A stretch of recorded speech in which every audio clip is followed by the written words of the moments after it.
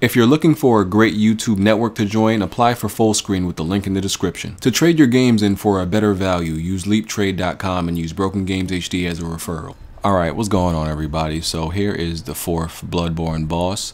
I believe the name was Vicar Amelia, and I apologize for, the format you see on the screen.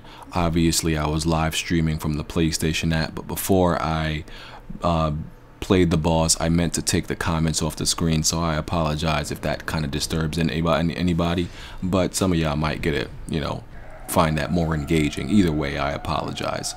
I meant to remove the comments when I started the boss fight. But this is the 4th boss fight in the game, and I died once prior to this, so it's a pretty easy boss fight because only died once. And after I died, I went and did a lot of grinding. A simple solution to this game is honestly just doing a lot of grinding, doing a lot of leveling up, just running. It's a lot of repetition if you want to have an easier time dealing with the enemies, future enemies and the bosses.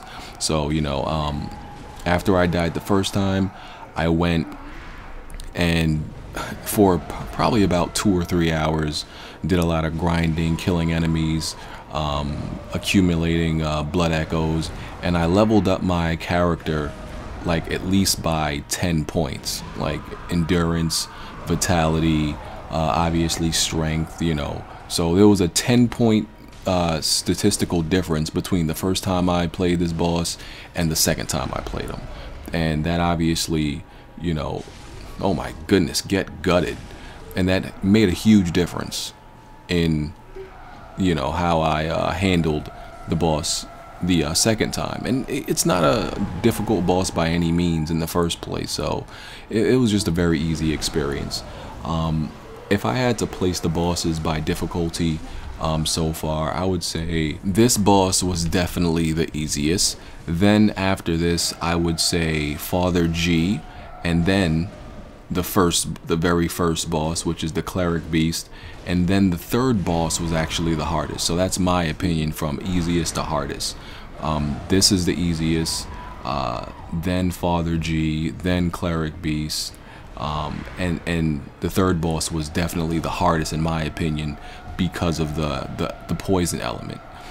Every other boss I only died twice. Yeah, every other boss I only died twice.